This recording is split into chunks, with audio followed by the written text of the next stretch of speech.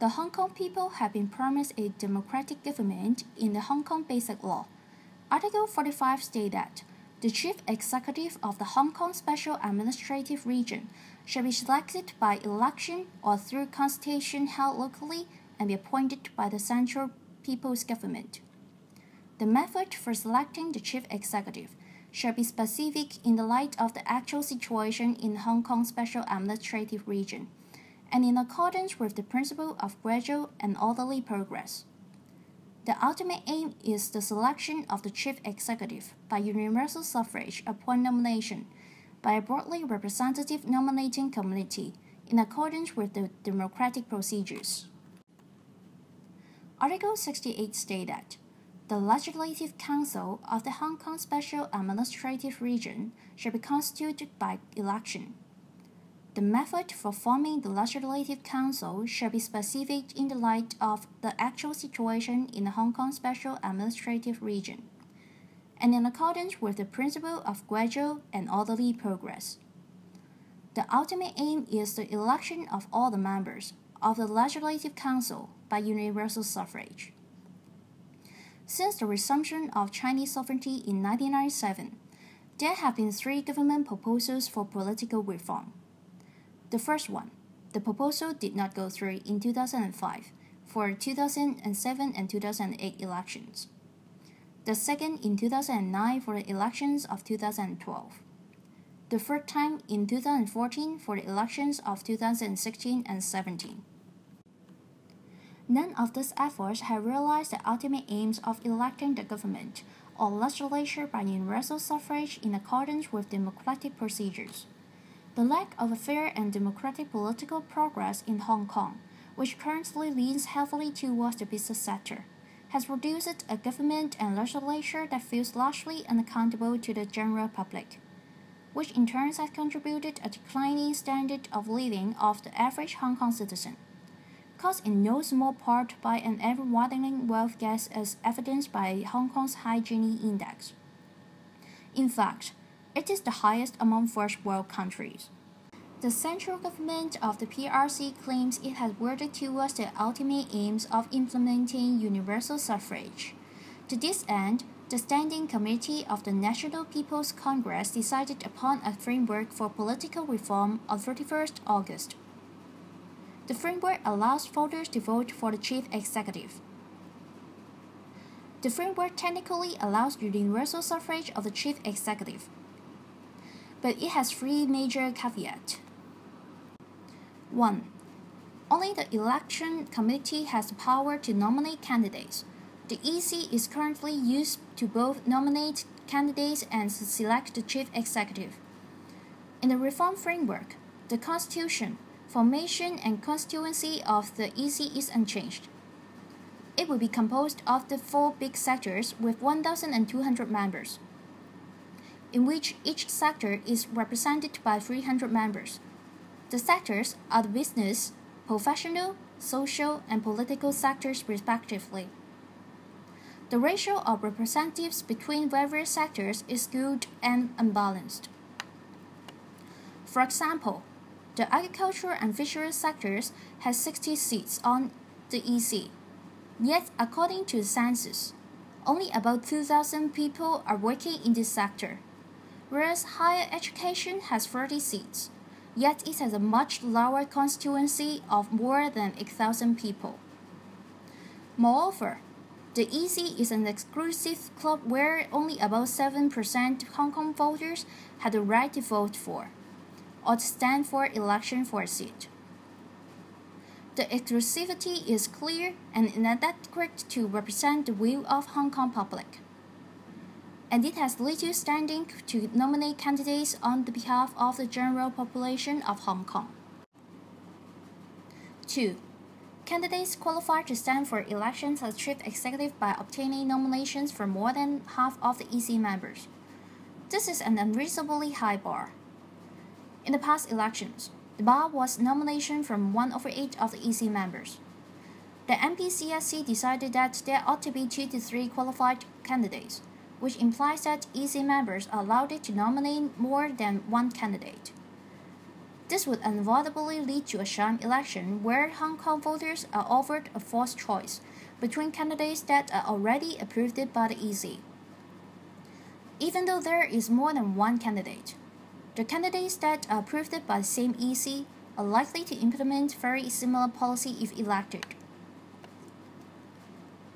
To illustrate the absurdity of the situation, the EC would technically nominate 3 candidates of the same political affiliation, and despite losing the election, the unelected candidates would end up working in the cabinet of the newly elected chief executive. 3. The government congratulates itself by acclaiming this framework as a big step forward in the development of Hong Kong. However, the nomination committee can be selected 2 to 3 candidates since the first election of the chief executive in 1997.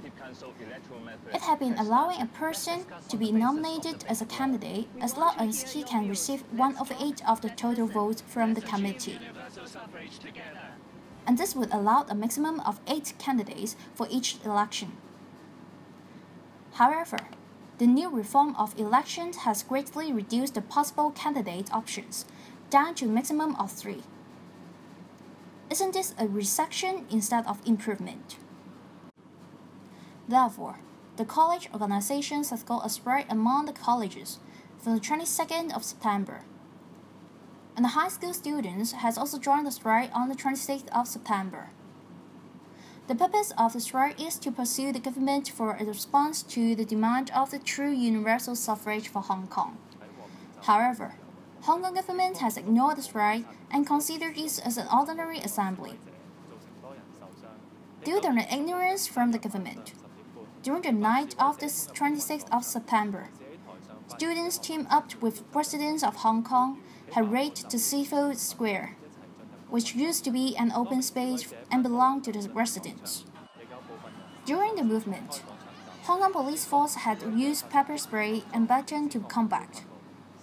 Students and reporters were hit by the pepper spray, and one ATV reporter was targeted by the police to stop the live report. During the standoff, one student suffered a minor heart attack, but the police refused the ambulance as a security measure. As conditions settled, police had arrested 7 students, including one of the student leaders, and accusing them of assaulting police officers. As the news spread around the city, residents were enraged by the excessive force used against the students. Residents around the city voluntarily gathered and encircled the police barricade to ensure the safety of the students. Since the first day of the protest, police departments have tried to clear the protest with strong force and weapons, which include anti-riot teams, batons, and tear gases. During the process, even the rubber bullets were rumored to be used against the peaceful protesters. As contrast to police heavily geared weapons, residents' protective gears were like baby toys. Umbrellas were used as shield against attacks. Goggles and foot wrap were used as eye protection from pepper sprays.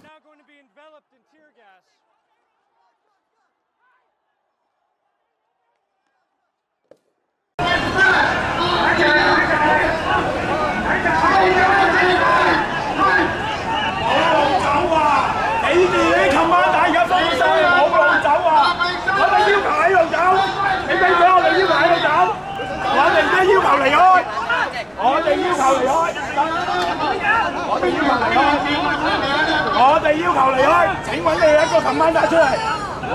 我要求而家喺度離開啊！嗰度冇路啊，地鐵站封咗啊！你俾條路，你話條路點啊？我俾你知啊！你揾一個警察帶我去行，揾一個警察協助我哋離開。揾一個警察協助我哋離開。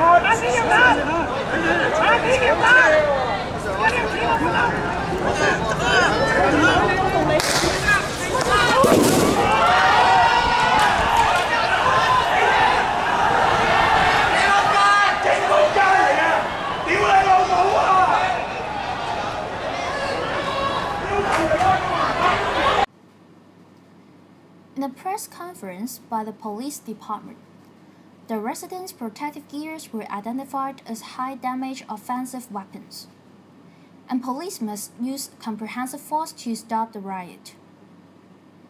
Outside of China, people around the world have accused the Hong Kong government of using the excessive force against the protesters, and countries have urged Hong Kong government to stop such violent action. The peaceful protest has been well praised by the world as umbrella revolution, and show up on many major newspapers' headlines, such as Times. However, the Hong Kong Police Department and Government Executive Office held a press conference and used decorative language to cover their atrocities, and accused the protest was an illegal and unordinary action. And the usage of protest isn't an ordinary way to present their view. On the 2nd of October, the Chief Executive of Hong Kong appeared and said we'll discuss the situation with the students. The representative, Carrie Lam Chang et al., held a meeting with students, but did not address anything regarding the demands from the protesters. On 3rd, groups of gangsters who believed to have close relationships with the Communist Party in Hong Kong were deployed in the street where it is occupied by the protesters.